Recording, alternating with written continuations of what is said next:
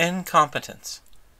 It was just a week ago that the entire Biden White House was dedicated to spinning the notion that this man was a master criminal and terrorist. No, that's America's mayor, Rudy Giuliani. This is a terrorist.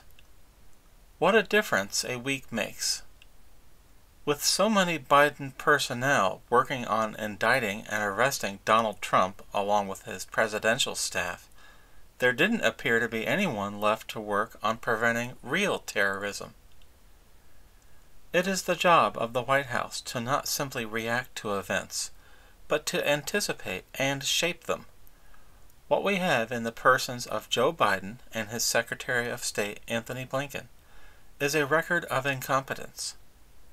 Let's look at the track record the network news is hiding from the American people. And what are your plans? 120 days. Give me a break. Need time. This is from the Daily Beast, how Biden kept screwing up Iraq again and again. Dated December 2019, they noted that Joe Biden voted to authorize President Bush's use of force from Congress in waging the Iraq War of 2003. Biden aide Anthony Blinken said at the time of the congressional debate, quote, "In many ways, those hearings were remarkably prescient about what was to happen." Under Secretary of State Blinken and Vice President Biden were later tasked by President Obama to negotiate the agreement keeping U.S. forces in Iraq. When asked about Biden, the Daily Beast quoted an aide to the Iraqi Kurdish president who said that the Americans were picking events and reacting on the basis of events. That is the policy. Blinken was part of the diplomatic team shuttling between Baghdad and Washington at the time. Biden boasted, "I'll bet you my vice presidency that Iraqi President Maliki will extend the status of forces agreement." Biden and Blinken failed miserably. American troops left Iraq, and Islamic State filled the power vacuum that Obama-Biden had created. Here is a similar analysis from Vox in October 2019, when they were still permitted to report negative news about candidate Joe Biden. The former president has a long, complicated, and some would say checkered history with Iraq. ISIS cannily exploited that anger and fear to recruit new fighters from disaffected Sunni communities. With the U.S. distracted by the Arab Spring and the growing civil war in Syria, the Obama administration failed to adequately respond to the clear upswell in the terrorist group's ranks by late 2013. I think the criticism of us that we didn't see the problem is unfair. Anthony Blinken, a top Obama official and now a Biden campaign advisor in 2019, told The Atlantic, "It's fair to say that we were not effective in dealing with it before the fact." The Obama-Biden administration's other initiative was instigating a civil war in Syria. The result was hundreds of thousands dead and even more refugees.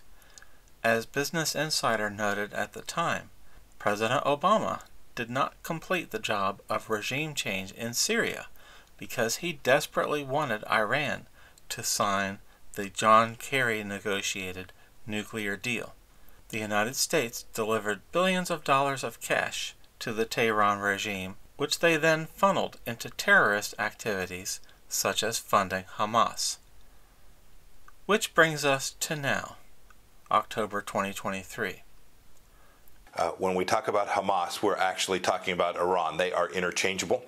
This is funded, trained, almost certainly directed, at the very least green-lighted by the Iranian regime, the very regime that wants to wipe Israel off the face of the earth. And so President Biden owes the American people today an explanation about how he permitted this to happen, why it was he couldn't deter the Iranian regime. The administration has been battling criticism all weekend over the $6 billion that they just freed up to Iran, and they continue to say, no, no, no, there are rules around that money. It's going to be used for humanitarian purposes, even though we've actually heard from the Iranians who said, we'll use the money the way we want to use the money. Maria, this is Fox Business. The people watching this show get the math. If you have $6 billion inbound, you're going to go buy yourself whatever it is you want to go buy. And so the administration is lying. They're gaslighting the world, saying that this $6 billion isn't going to fall into the hands of terrorists and benefit them. We certainly know that it will. And Maria, you and I have been talking about Iran for, goodness, almost a decade now. We know this much is true. We had stripped the Iranians of their capacity to move crude oil around the world. They had less than $5 billion in foreign exchange reserves when we left office.